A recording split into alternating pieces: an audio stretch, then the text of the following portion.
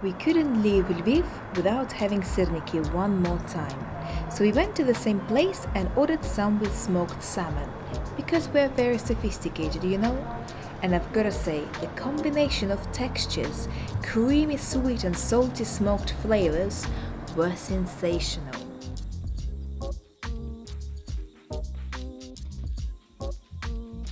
And we ordered the same ones as the day before, with pistachio yogurt, raspberries and honey, which again were just amazing.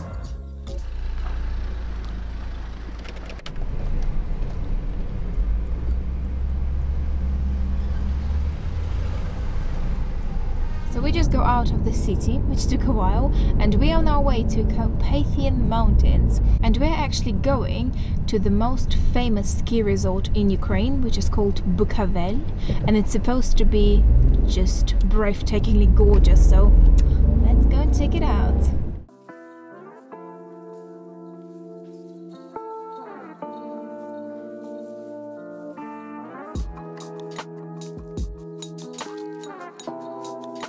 So we're just driving through the city of Ivano-Frankivsk at the moment, and we've just seen what's possibly the world's biggest cement factory. We've ever seen. It was massive. So yeah, I think somewhere up here we turn right and then we head up into the Carpathians.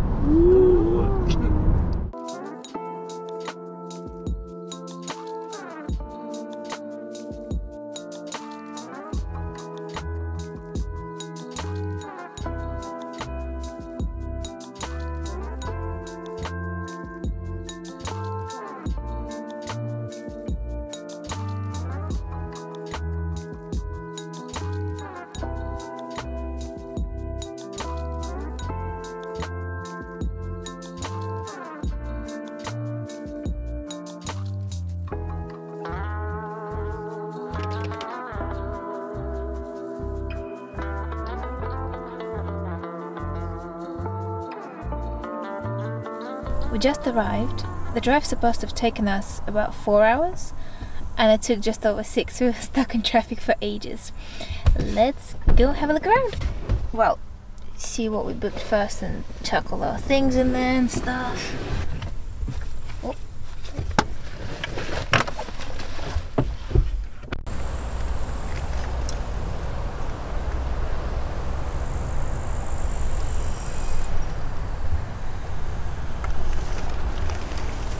This is ours.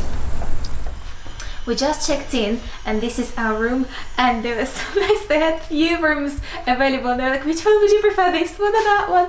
Anyway, pick this one. There is the bathroom.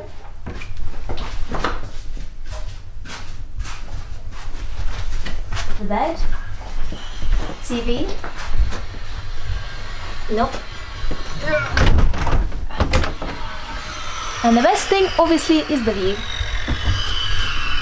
Hence why we picked this room. It's so beautiful.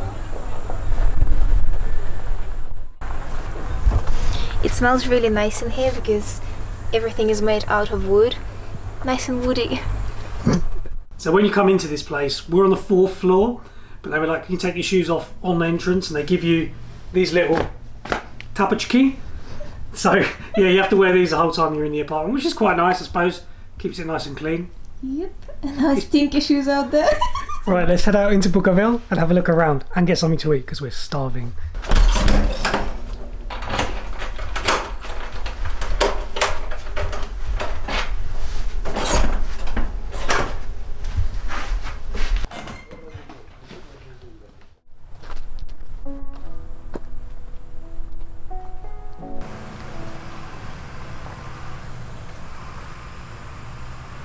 We're actually not in the very center of Bukovel. The very center is right there, and we're not there. So we're not there, which is the center, so we're not in the center. Thanks.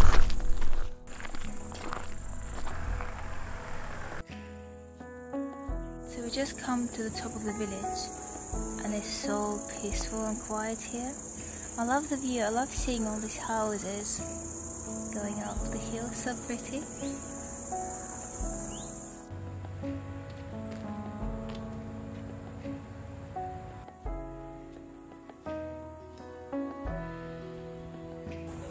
Right, time's getting on, it's 6:45 and we haven't eaten since about 12, so let's go get something to eat.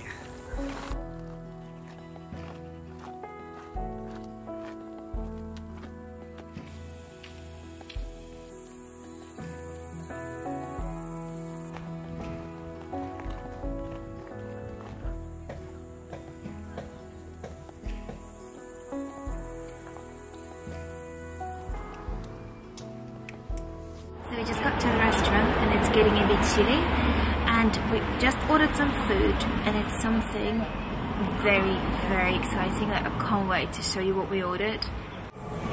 I ordered some Ukrainian wine.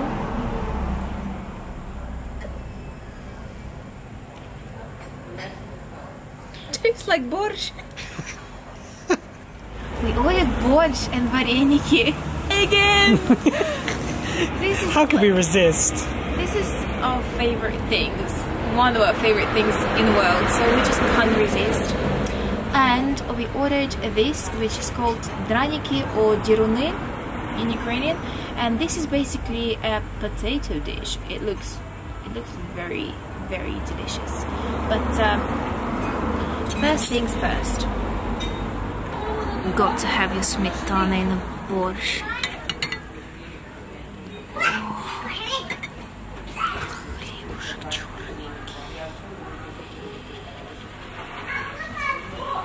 Oh no, I can just bite it.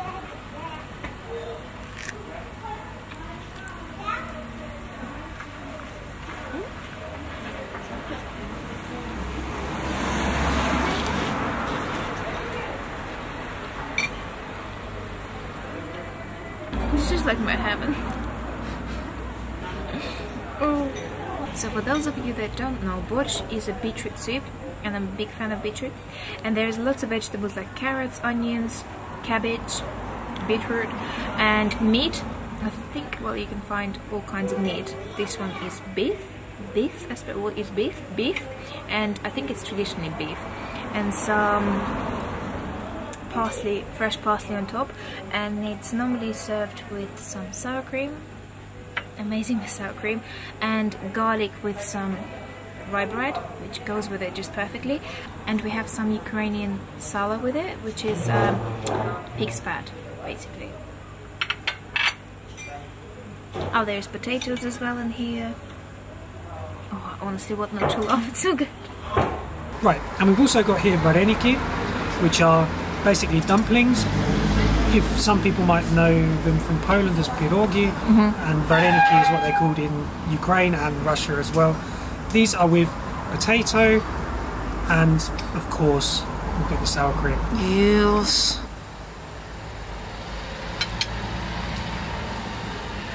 The ultimate comfort food.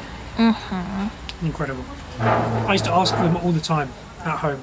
Julia used to cook them all the time. And especially like, because I used to work shift, so I was always working nights. And like I would text her if I'm on nights and be like, can we have vareniki at some point soon? It was like the ultimate comfort food to come back after a night shift too. Love it, love it. Right, and last but not least, we have the draniki to try. But who's going to try it? Me. And the epitronic. Oh my god, this is stuffed. Oh, look at this beauty. This is the poshest dranik I've ever had.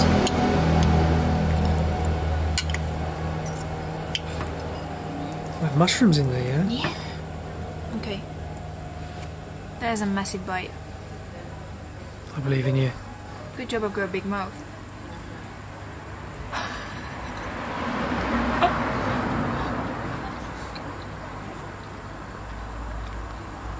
Doesn't feel right.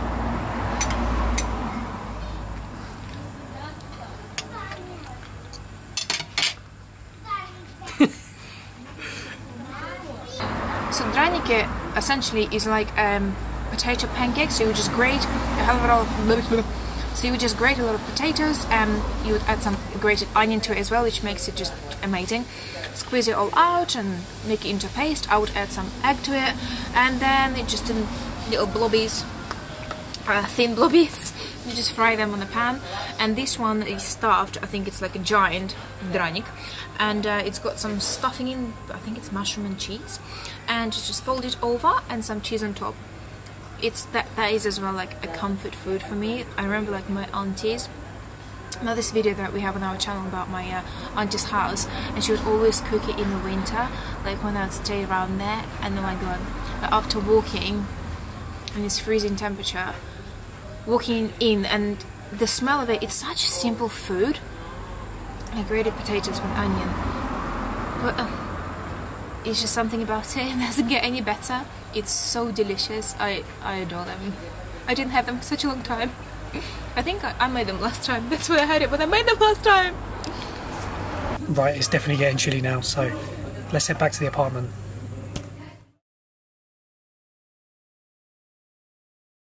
Good morning. Last night we ended up working till late, and this morning we were up really early. Let's go and have a look in the center of Bukovel.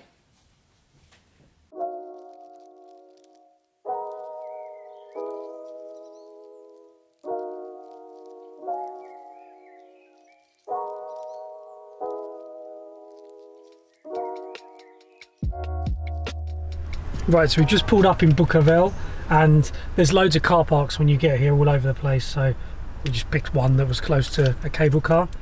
Let's try and go up the mountain, I guess.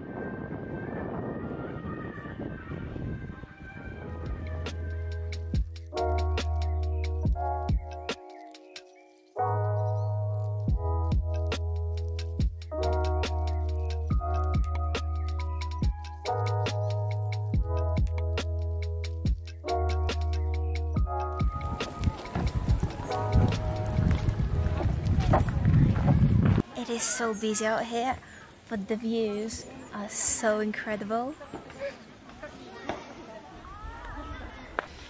So just down there is where we stayed last night.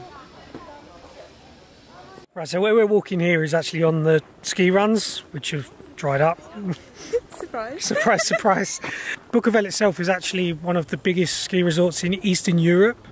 And there's, when we were looking on the map earlier, there's runs everywhere, all over, because it's set in an actual valley with sort of mountains on all sides. So there's runs all coming back down into the village, and all sorts of cable cars going up all over the place. I definitely want to come here in the winter. Yeah, me too.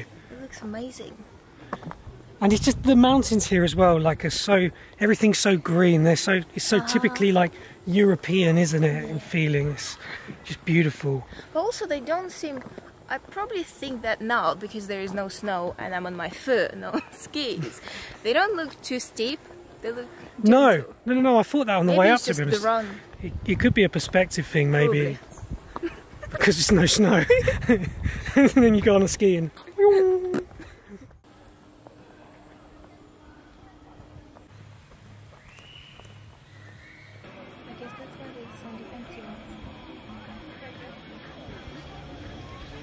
Some ski resorts in the summer just seem to die off, and apart from like hikers and the odd mountain bikers, you don't really see many people.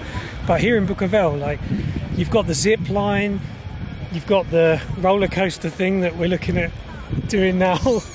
Like, it's like a proper summer resort as well, which is really cool. We're doing it! It looks so much fun.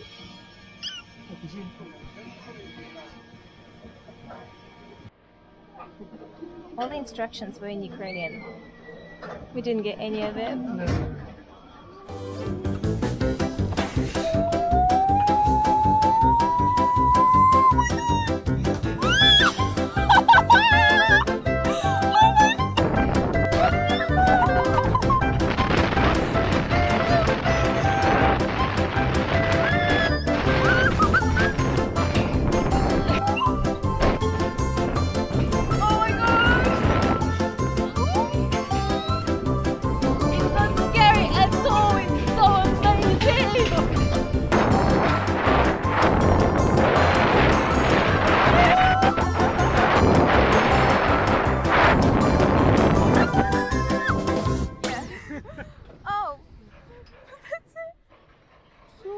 again? I would do it again. He's so cool. The thing is, it seems a lot bigger when you're going up on the cable car. Probably Like, and you're we're watching going it. so Yeah, because slow. we're going so slow. Yeah, but that is so quick. Oh my god, it's Awesome.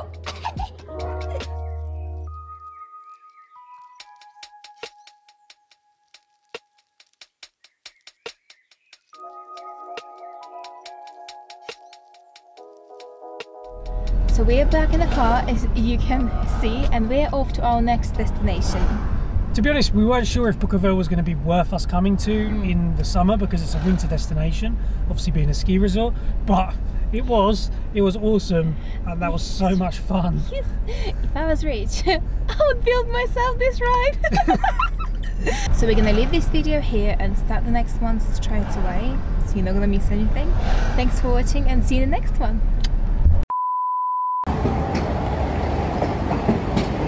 For me though, I don't know why I seem to walk and don't lift my legs properly. So I just went and paid down on the first floor, came back upstairs, and near enough every stair I'm going.